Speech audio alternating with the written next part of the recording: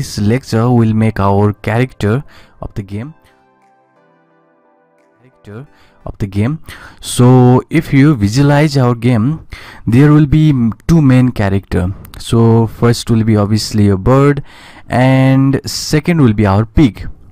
So let's say that will be the pig and bird. So only there will be two character, and other the bunch of stuff will be like a wood, and you have the column and a beam. So that is the secondary things, but the main character in our game will be bird and a pig. So let's define that character. So for that, let me go to this Angry Bird and create a new Python file, agent character. Now just give the name as a character here again, and click OK. Now our character.py is ready. So import some of the module, that will be PyMonk obviously as npm, in order to work with the physics, and we'll import that is PyMonk here, and from, let me say from PyMonk. So from PyMonk import, that is the important class here, that is a vector 2D. So this basically vector 2D is to deal with the vector in the 2 dimension. So let's create the first will be the bird obviously. So bird is our first class, that is the first character, and the second character will be our pig. So let me say it is a pig, and this is our second character. So first deal with this class bird. So for this class bird, what we're gonna do first is always it will have the initializer, that is this init function, and after this self, which is a default parameter. So after that we'll just put it a distance, first parameter, and let me say it is angle, the second parameter is angle, and x comma y comma space. So what is this all about? So when you create this level, or when you build the level, or even in this main function, you will call this bird class, and when this bird class is called, this initializer will be called, or a constructor will be called with this space. So space is basically a tuple here, or a list, which will basically contain our body and a shape of a bird or a pig. So that means, so firstly what we're going to do is self, that is current bird, that is the object for this current bird. Now give the life for this bird, and it will be 20. Let's say the life for the bird is 20. Now just give the mass. So let me just type first self dot mass should be 20. So what is this 20 basically? So let me say here just a mass, you can just say mass here. And so what is this basically? Mass is this mass is, let me say 5, not 20. So 20 is bigger mass, so let me say 5. So what is this 5? So this 5 is the weight for the bird. So this 5 will be for the weight of the bird. So this weight should be as much as less, because if you put here a more weight, or if you put 20 or 25, then you just can't give the project to your bird basically freely. So you can't just project. So when you project, that means when you hit that from this ceiling, so when you hit from this you can say here the ceiling, and with this basically, let me just open it. So when you hit from this, there should not be that is a stability in this character. So that means give the mass as less as you can for the freely movement of the bird. So I'll stick to the mass to the 5, and now we'll just give radius here. So radius will be 20, and now this radius is the standard one. All the values are the standard one, but you can play with this number to satisfy your need. And after that we'll say inertia. So inertia will be, this inertia folder will be, this is the pm, that is the PyMonk module. So I've already said you, in order to work with this physics, that is for the inertia, elasticity, motion, force, center of gravity, we have the PyMonk module. So that means I'll check for this moment, and there is a function that is moment for circle. So you can see here in this moment for circle, it will take mass, it will take inner radius, outer radius, and offset. So that means what is this basically moment for circle? So in simple language, it calculates the moment of inertia for the hollow circle. that means it will just create the hollow circle or from this moment of inertia. And this mass, that is the first parameter here, so let me just give a mass here, that is 5 in this case. And similarly what you give is inner radius be 0 and outer radius be radius here, that is 20. And basically what we have, another parameter is the offset, and let me pass as a tuple here, that is O comma O. So this will create us a circle, that is basically our solid circle. So I've already said you before that this would create a hollow circle, but I have said you now that this function, this overall function, will create a solid circle. So what the difference was, basically if you put here the inner radius 0, that means it will just create you a solid circle, not a hollow circle.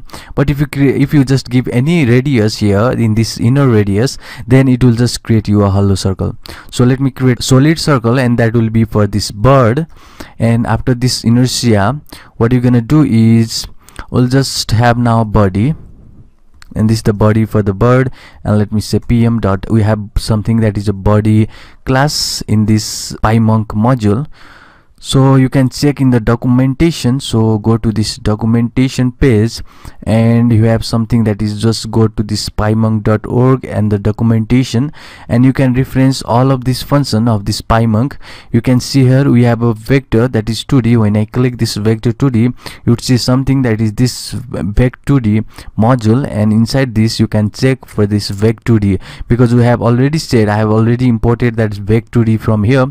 So this vec2d was basically just used to define this gravity vector in this space.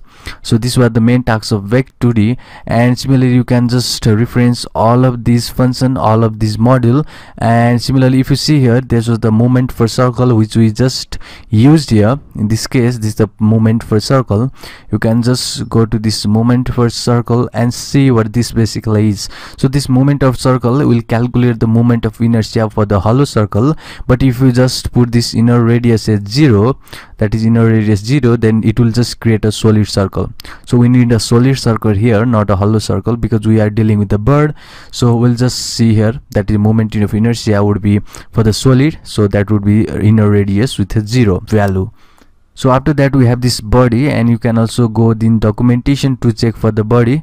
So let me just go up here to check for the body, and you could see something in this classes pymonk.body.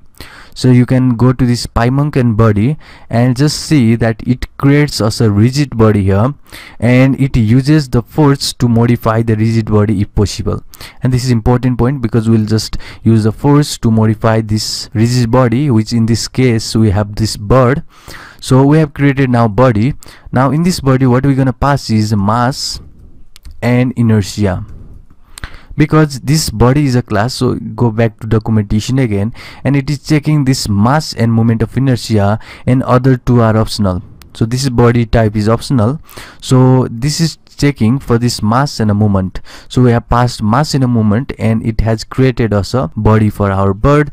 So what we're gonna do next is we'll check for the position for this body. So let me say the position will be here x comma y.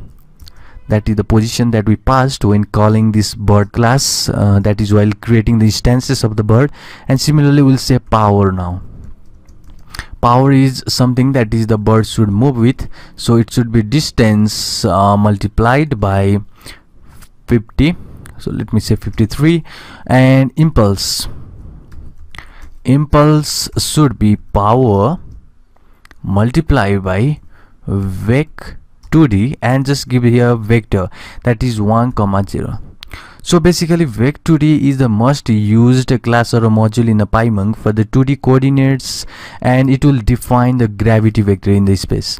And it is important to check for the impulse, so you can just go to the documentation and again check for the impulse here. So you can see in this documentation that we have a bunch of this friction, density, filter, friction and elasticity. This bunch of parameter are used in the case of physics, so it basically provides us to deal with the physics in our game. So what are we dealing with is our impulse. So let's check for the impulse now. So impulse would be something that will be used in this function, that is apply impulse at local point or impulse apply at world point. So it will take just impulse and add that local impulse into the body as if it is applied from the local body point.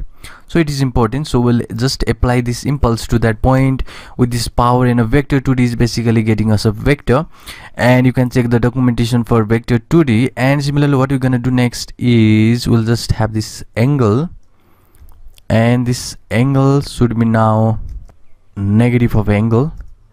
So negative of angle, that is just give the opposite direction to this angle. And similarly what we're gonna do now is the important, so that will be the applying this impulse, that is from this apply impulse at local point. So local point was this from vector 2D, so just apply it to the local point, that is impulse. So that would be impulse dot rotate, and this rotated, not rotate, so this should be rotated, and just give the self here is the default parameter, the angle radian. So obviously the angle will be angle that we just have reverse that was passed in the case of the bird.